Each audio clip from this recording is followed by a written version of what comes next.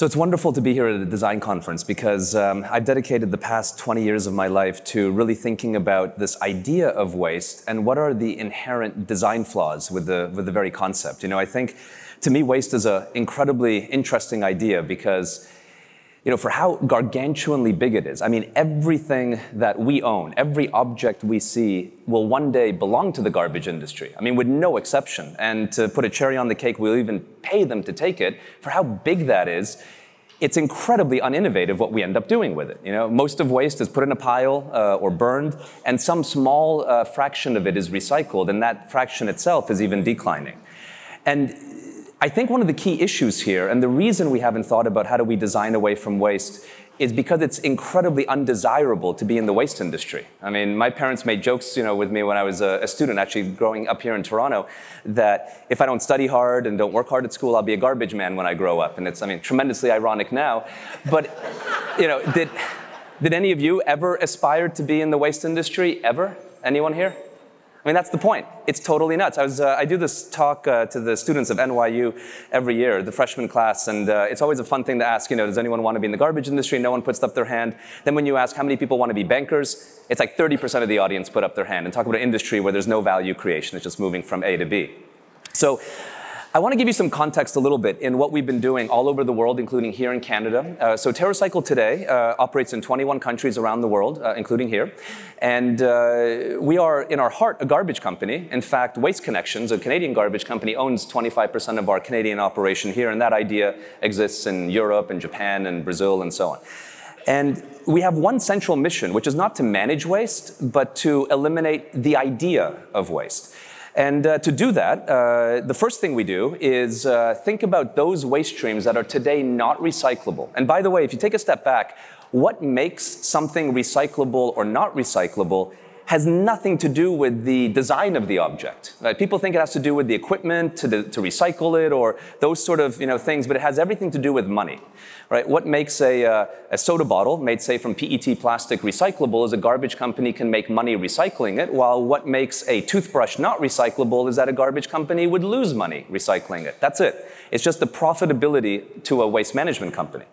And so the first thing that we do to get some context is we try to help make those things that are not recyclable, recyclable. From cigarette butts to dirty diapers to, in this example, aerosol containers with hundreds and hundreds of waste streams. And to make that happen, what we try to do is create value outside just the waste stream to be able to get funding to make it recyclable. Just to show you a couple of quick examples, this is in Germany with DM, which is the leading pharmacy there, sort of like the Shoppers Drug Mart of the country. And here we run a program with DM where we manage that kiosk to collect different things, but we added in this example aerosol containers.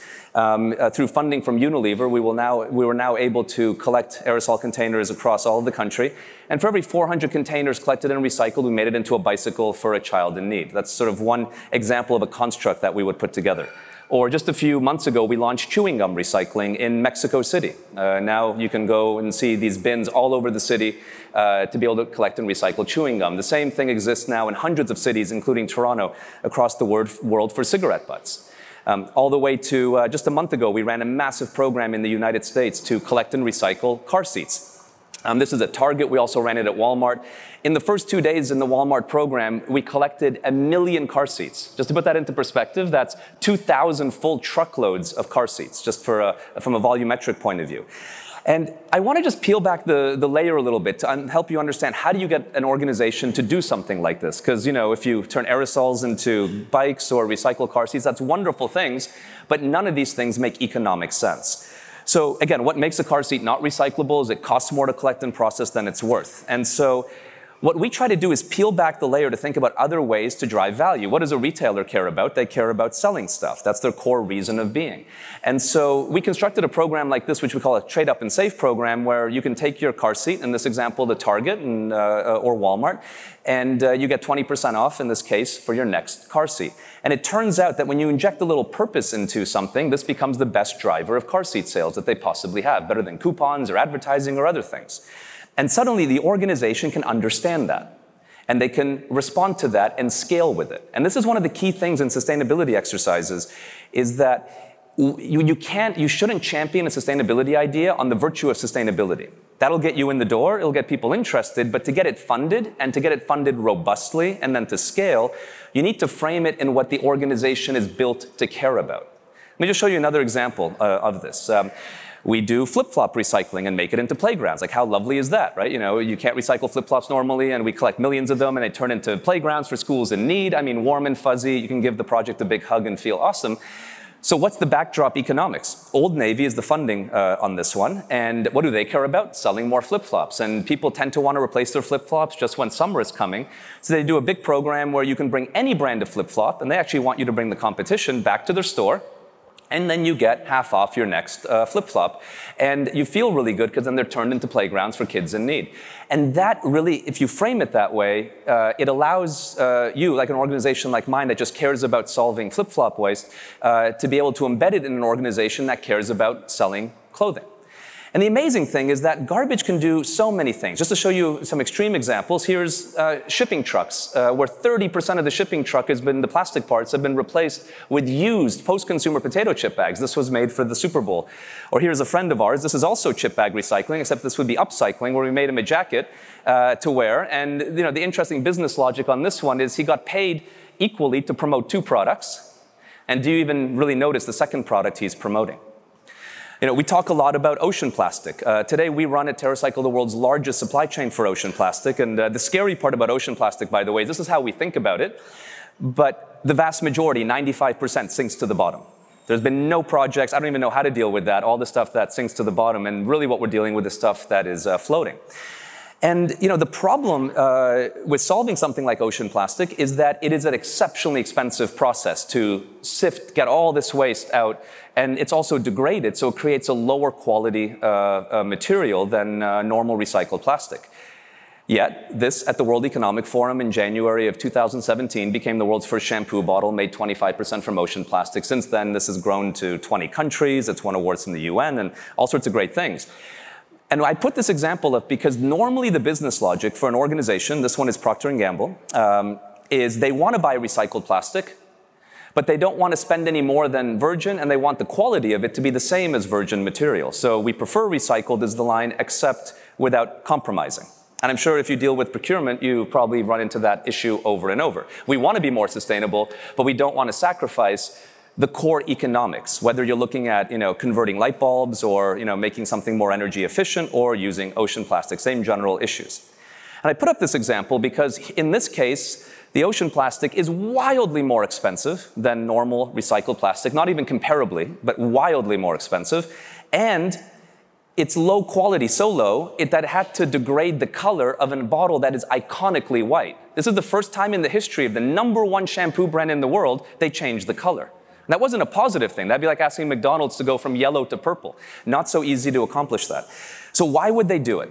And this is the key thing we find on how do you unlock sustainability principles, and again, have them scale, not just do this once, but have this all over the world and grow, is broaden a little bit the perspective and break apart from those boundaries that would normally be in place. So the boundary here is, I want the plastic to be the same price and same quality. Okay, well it isn't, and really isn't. But it does other things. It injects purpose into the product. And when you inject purpose into the product, the consumer by buying this is saving 10 pieces of plastic from her ocean, then you suddenly can really decrease the marketing expense because the earned media, the journalists and the social media will do it for you and in a way more credible way.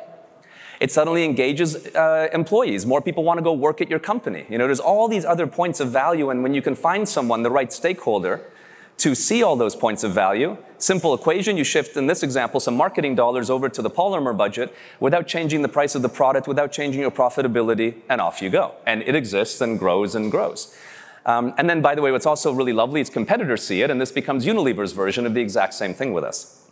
So hopefully this gives you a taste of how we try to accomplish the things that are usually not possible by just sort of peeling back and thinking about how do you design the business premise a little more broader, and think about what other value can you accomplish.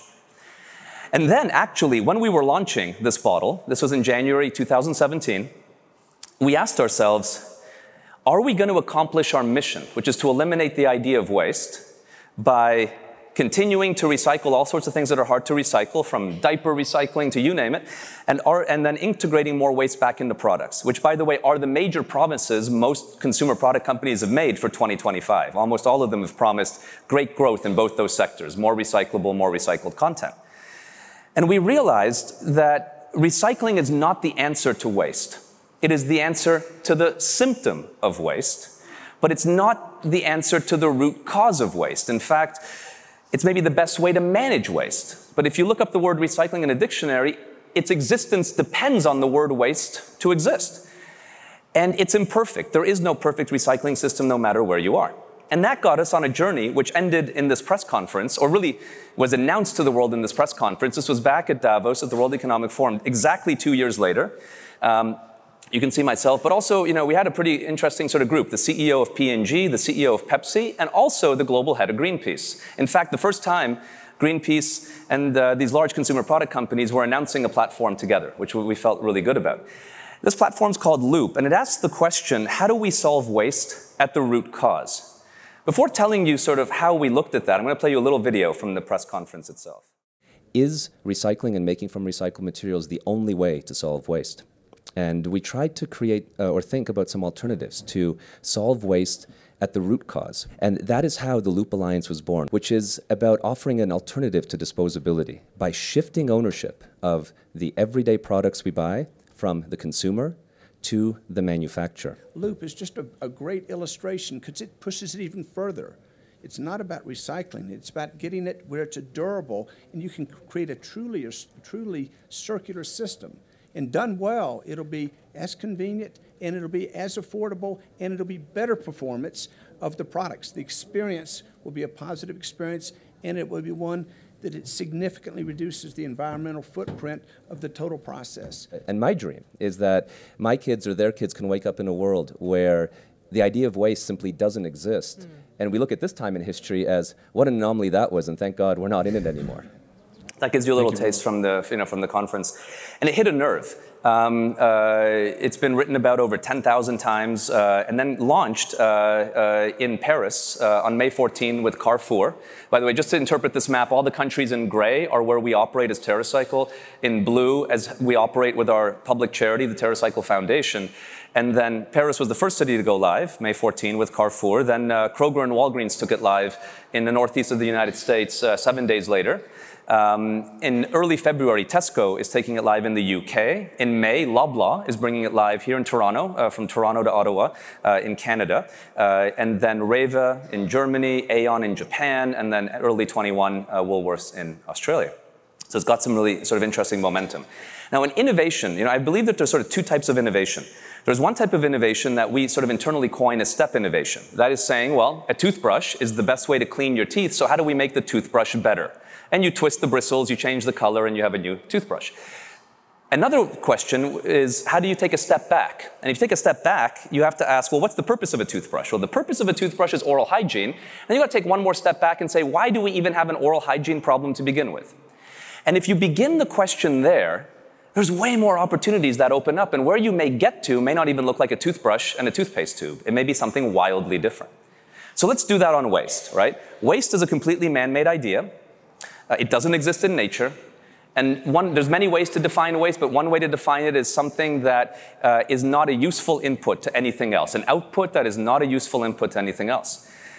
And when you think about when that was invented, that was about the 1950s. Waste is only really 70 years old as an idea. So then the question becomes, well, what was life like here in Toronto in the 1940s? And suddenly pictures like this pop up. But it wasn't just the milkman, which is the proverbial sort of iconic idea of reuse. It was also your motor oil, your perfume. We cobbled our shoes. We mended our clothes. Now, just to put this as a statistic, I'm going to, just for fun, I'll ask you, let's take, if we were a 30-year-old woman here in Toronto in 1920, middle income, how many apparel items would have we bought per year? Anyone? You can yell it out. 2. Very close. And how long would have we used them, noting we mended and so on, before they became rags and were not clothing anymore? 20 years. That's the average. What is it today? 100 years later. How many apparel items does your average middle-income 30-year-old female in Toronto buy? 65. And how many, you can't do time anymore, time is too big of a metric. How many uses before we throw it out? 3. That's 100 years, what's happened. And so it's not just, you know, coffee cups and straws, it's freaking everything has gone into that. So again, what was life like back here is things were durable. They were meant to last a long time. They were designed in a way that they could go around. That's why you can see milk bottles still in flea markets today. But there was something really interesting from a design point of view that went unnoticed, I think, which is the economic backbone of this model, which is the package would end up becoming an asset to the manufacturer in the end. The milk company would buy it back, return your deposit and take it back. And any asset, you are selfishly, financially motivated to make it long-lasting and durable. The word sustainability didn't exist in his time. It was about, you know, just when that milk bottle breaks, you have to replace it, so you don't want it to break. Then the 1950s come along, and this happens. And by the way, this is a positive photo shot in 1950. 1950s must have been an amazing time. You know, your doctor recommends Camel cigarettes, you live a throwaway lifestyle. I mean, God, I was born in the wrong decade. So here, this came in. And we could look at this photo as a horrible photo. But let's honor it. What is it trying to promote? It's promoting that disposability is unbelievably convenient and affordable relative to the way the world was. It frees you up from being slave to your kitchen. You know, you don't have to wash the dishes, just throw them out. Those are actual advertisements that ran back then. But a really strange thing happened. The package moved from being the property of the manufacturer in the end to the property of the consumer. And as a result, became a cost of goods sold or a cog to the manufacturer. Now, let me ask you, you know, you've drank coffee recently, right? Like at a coffee shop, is that fair? And when you bought the coffee and it came in a disposable cup. And, you know, all of that is your property. I presume you consumed the coffee and then you had the cup, which is your property. So how long have you cherished that cup? Just for half a day. That's it. And this is weird. 99% of what we buy, we don't want to own. That is so strange, that we own things that we don't want to own. And it's the vast majority of things we interact with. And when it becomes a cost of goods sold to the manufacturer, the goal of the coffee shop is to make your coffee cup as cheap as possible. And then this happens. This is Pepsi, one of the founding partners of Loop, and their packaging trend from when they began, refillable bottles, to where they're trending today, pouches. And by the way, everything in packaging is trending towards a pouch. Now, the benefit of going from the heavy glass bottle to the light pouch is that the pouch is way cheaper, way cheaper. So the cost of the product goes up, profit goes up. So profit goes up, costs go down. The other is that it's way more sustainable in its creation. It's way less material use than the heavy glass bottle. Those are huge positives. But there's 2 unintended negatives. The line you see is the actual rate of recycling for each of these pack forms in North America today. And it crashes down. And the reason it crashes down, they're all technically recyclable. It's just it's progressively less profitable for a garbage company to do so. And at a pouch, it's more cost to collect and recycle than the results are worth. So no one does it. But there's another, maybe even more important negative to producers. And let's just, if you guys can all answer this together, let's see if we can get a consensus. If you had appear in front of you right now, any beverage you wanted, a ½ liter of it, which packaging form would you like it in? Can you all answer that together? Is that you, anyone disagree? Okay.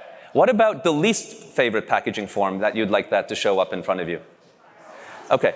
So we unanimously agree that it's an order of degrading consumer delight. And that really sucks. Those are the 2 negatives. So the thesis question for Loop, before we knew the answer, was how do you solve the unintended consequences of disposability, the garbage crisis, and the quality of products going down tremendously? I mean, look at a Monopoly board today compared to a Monopoly board 30 years ago. It's the same game. The only difference is the pieces are just more crap in how they're made. You know, 30 years ago, the Monopoly board was like solid wood houses and hotels. Now it's like little thin plastic. And by the way, fun side story on Monopoly. I love, you know, capitalism. And did you know Monopoly was invented in the Great Depression by communists, basically, socialists, to vilify capitalism. That's how it was invented.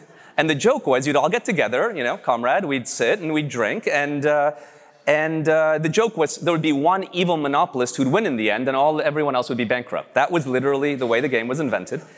Then it goes away. Then it comes back like 10 years later and becomes the icon of capitalism with no game changes whatsoever. Isn't that like brilliantly poetic, right? And now we all want to be the capitalists and everyone else still goes bankrupt.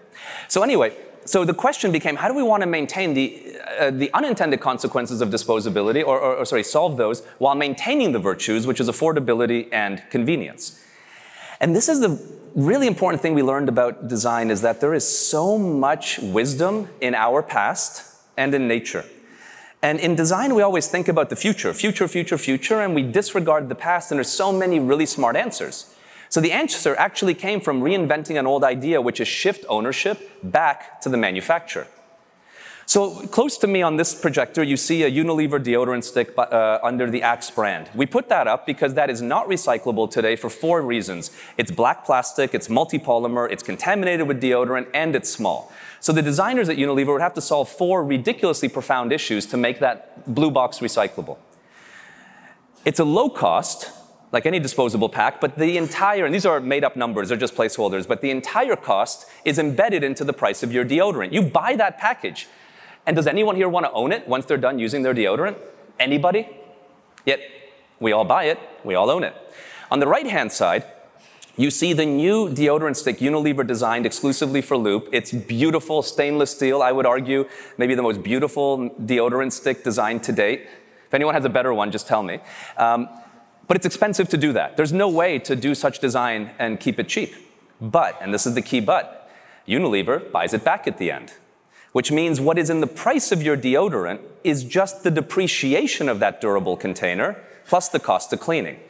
And that actually becomes very similar to the price of the disposable container, which allows you, without spending any more money, to enable durable design. Durable design is not just about reuse. These are reusable, right? When this is done, you throw them out, we clean them and fill them with more deodorant. This will start shipping in a few months. But it also enables new features and benefits that were never possible before. Let me take you on a tour of what I mean by this. Here, for example, is North America's #1 laundry detergent now in Loop.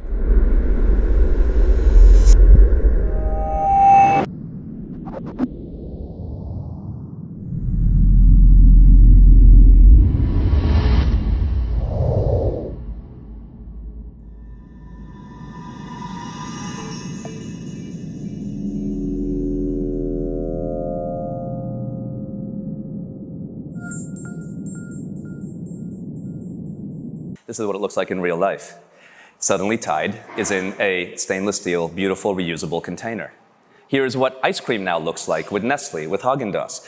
And this is a great example where, yes, this is reusable, 75% better from a carbon impact point of view than a disposable package, but it also solves for all of the wildly profound issues of ice cream packaging. So let me walk you through this as an example for design. So where do you think, I don't know if this is true for the average Canadian, but I think it is, but I'm certain this is true for the average American. Where do you think our average friends down south eat ice cream at home? The most common place to eat a pint of ice cream in their home.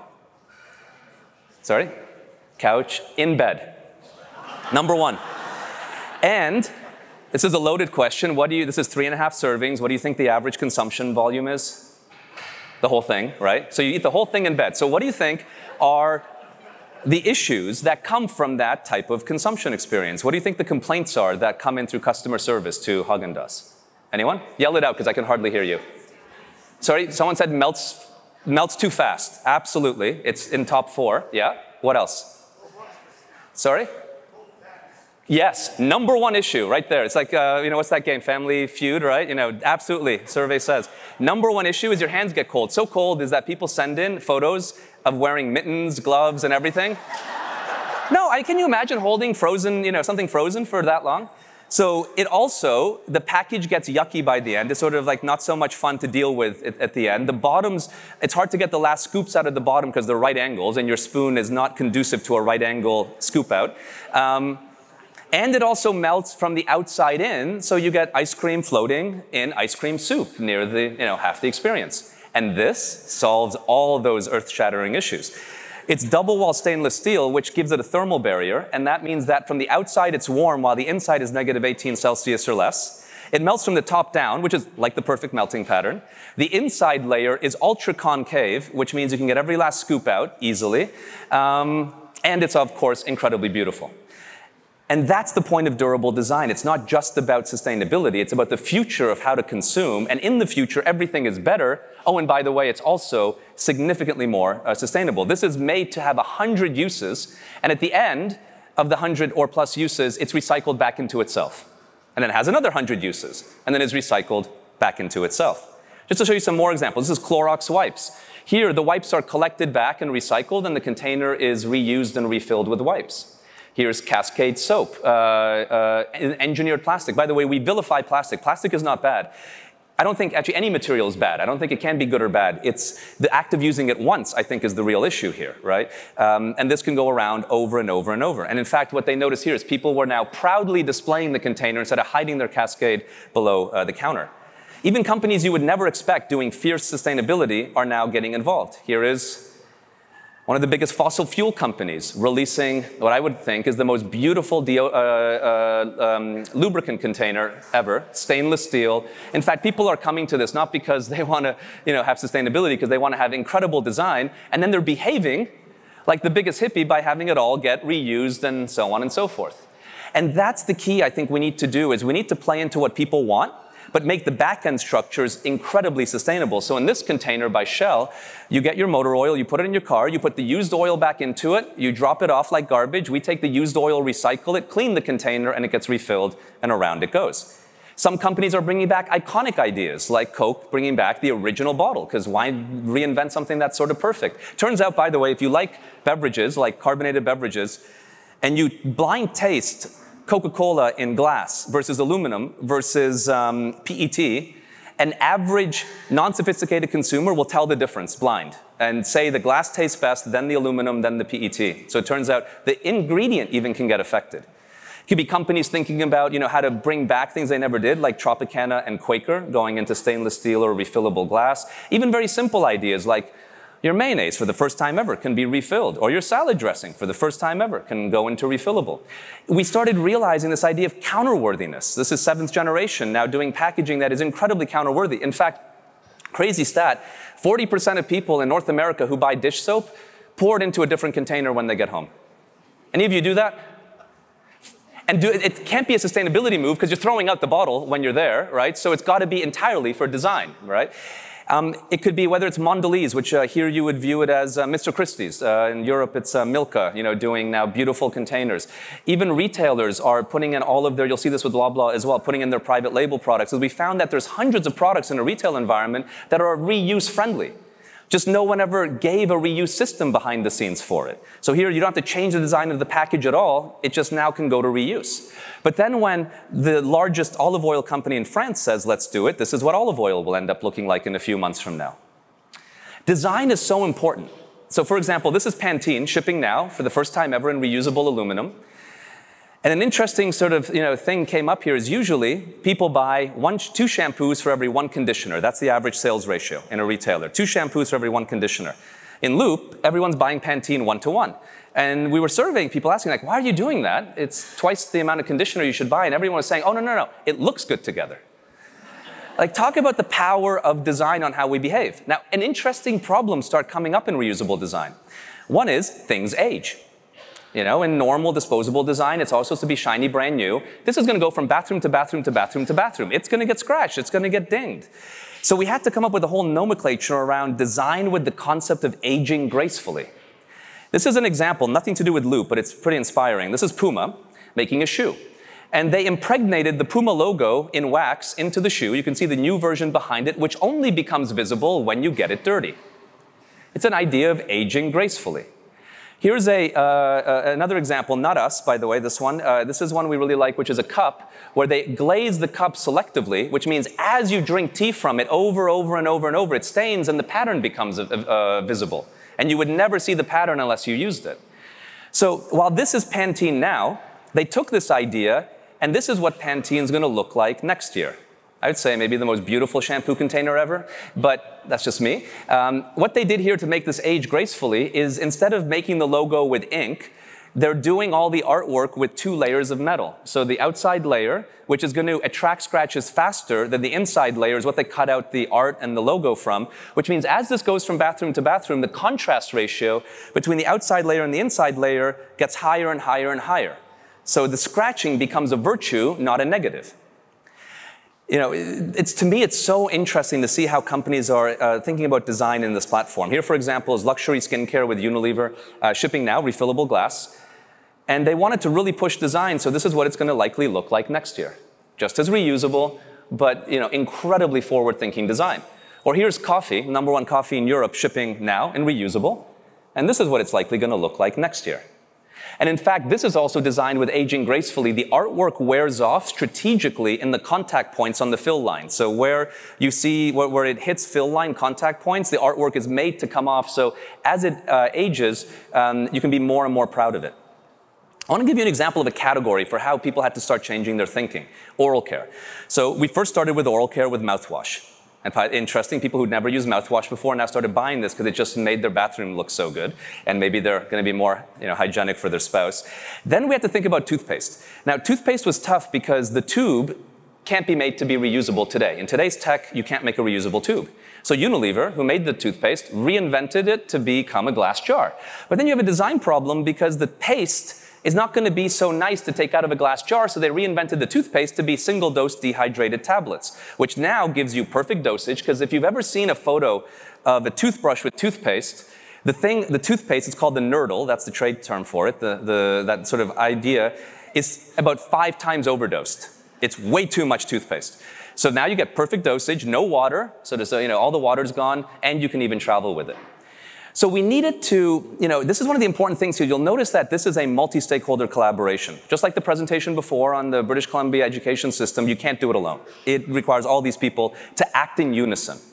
And many people have asked us, how do you design a system which requires tons of stakeholders and get everyone to behave together?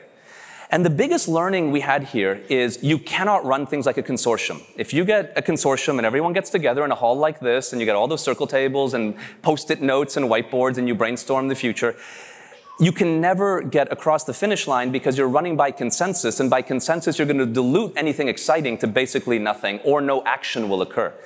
And so the way we run Loop as a multi-stakeholder coalition is we have Loop is the entity Loop, the people who are Loop, are sort of like the chairman of the organ. Everyone gets their point of view. All the stakeholders get together. Just 2 weeks ago at the United Nations Climate Week, we had a big meeting of all the stakeholders about a room like this. Everyone can meet each other. But everyone is given permission that one actor makes a decision, so we can make decisions that may be unpopular to move everything forward. That's one really valuable thing. Another really valuable thing is lines in the sand, dates that cannot be argued. So at the very beginning of Loop, we made a decision that we're going to announce this at the World Economic Forum, which is January 20-something, 22, 23, and that is the date, and everyone aligned. And so you draw these lines in the sand, and we always focus on these lines in the sand. Like Loblaw is launching here in May, and that's a line in the sand, and all the Canadian suppliers now have to work within that line in the sand. It also, this idea of this sort of multi-stakeholder collaboration with a chairman is important because you can set rules. We needed to set rules on reusable, and we did that by having all these stakeholders come together under the auspices of the forum, including the United Nations, Greenpeace, everyone, to agree to what the hell is a reusable package. So we came up with 3 criteria. The first criteria is the package must be cleanable. Everyone's going to agree to that because it's a health and safety question. The second is it must be durable, and this was a tough one. How many uses is reusable? I mean, for sure it's more than 1, but is 2 uses a reusable package? Is 3? It's just like if you're going to convert a farm from conventional farming to organic farming, do you have to have 2 years of organic practices, 3 or 4? That's arbitrary, frankly. There's no right answer. So someone just has to pick 3, and everyone agrees that that is now the number. So we pick 10, just because it's the lowest 2-digit number. That's it. No other good reason. And then the third thing is it has to have a good life cycle analysis, and the simplest way to do that is it must be recyclable into itself at the end of life. And products, this is the really amazing thing about Loop, is that in normal product design, the garbage companies only react to the product way late when it shows up in the waste, and then they got to figure out how to recycle it. They're never at the table in the actual design process. No one asks the garbage company, should we design this? Would you like this? It doesn't happen. Here, though, a company can't create a product and sell it unless it fits the principles that the garbage company wants.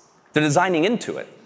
So, we talked about packaging, but we had this question then on content, because content just becomes waste just as much as anything else. So we've made the first decision that we're not going to have, if the content cannot be recovered, like window cleaner or salad dressing or orange juice, we have no point of view. But what about content that can be recovered? And back into this oral care example comes a toothbrush. A toothbrush is content that can be recovered. So this became the first toothbrush in Loop, manual toothbrush. Again, I would argue the most brilliant toothbrush ever. And here, the package is like a sunglass case, like, a silk type case, so it's reusable. We wash it and put a new toothbrush into it. But what about the brush? When the brush comes back, so this is content that is reasonable to recover. So we first set a rule that the consumer has to have the ability to easily recover it. And then what do we do with it? So we realize that within content that's easily reasonable to recover, there's two subcategories. There's parts of it that are unreasonable to reuse, like the head of a toothbrush. No, I can't imagine, would anyone here be comfortable, even if I surgically sterilize this thing, to use someone else's used brush head? Anyone? No one. Okay. But would you be comfortable using the bottom if it was sterilized? Everyone here pretty good? Anyone not okay with the bottom being used again?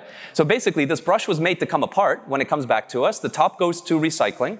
So the rule was if it's reasonable to recover, but unreasonable to reuse, it must get recycled. So what we're doing with diapers, razor blades, toothbrush heads, and so on. And if it's reasonable to recover and reasonable to reuse, it must go to reuse. And this is, I think, the important part in sustainability, because if you think about, before you saw this, what would be the most sustainable toothbrush out there? Maybe a bamboo toothbrush comes to your mind, right? And a bamboo toothbrush is maybe more sustainable, even though compostable packaging is a whole horrendous thing, and it's a whole different topic. But so we put that even into maybe better. But every other aspect of it from a design point of view is not as good as a normal toothbrush. It's not as ergonomically designed. It doesn't have as good bristles, blah, blah, blah, blah, blah. Here you get all of it together, and this becomes the new toothbrush.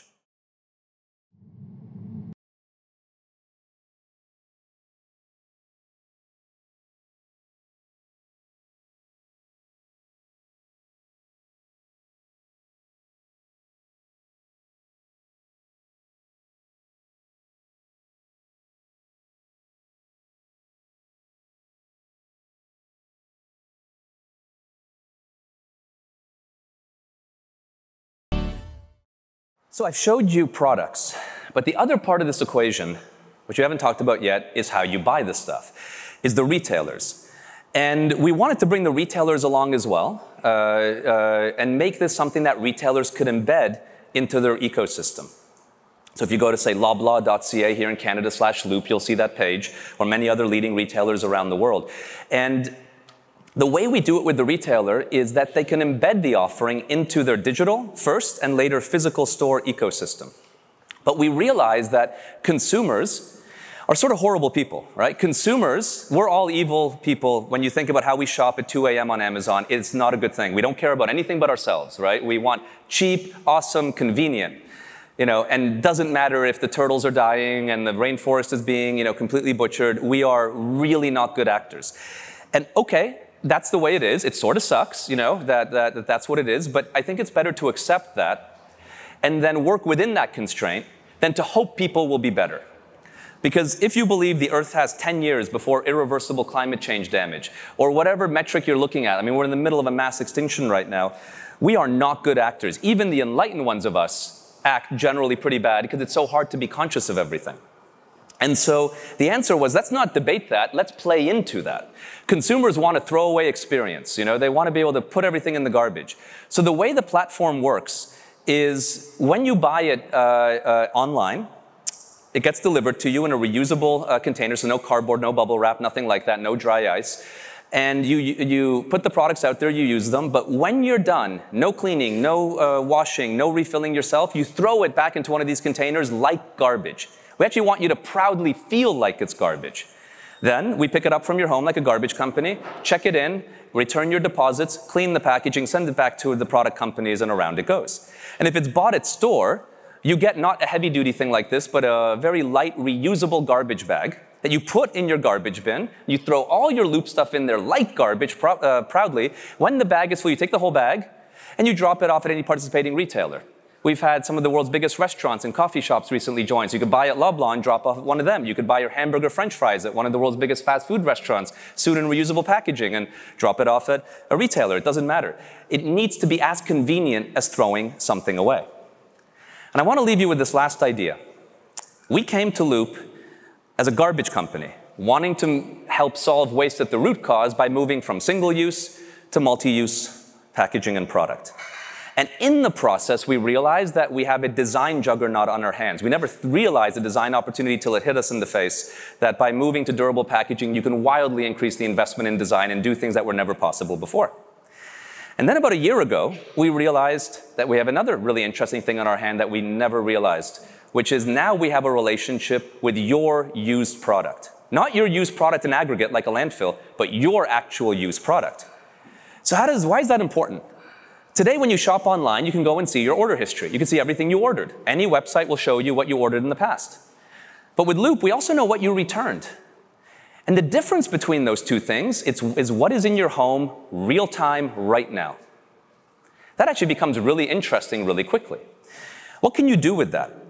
Well, one example that we're building out with one of the grocery stores is end of this year, you're going to be able to get an email notification X days, you set X at whatever you want, say 5 days before anything in your home is going to expire. So you don't discover the pasta sauce 2 months old in your pantry. You're told, hey, your pasta sauce and your suntan lotion is about to expire. You know, go on the beach and eat some pasta and don't throw it out.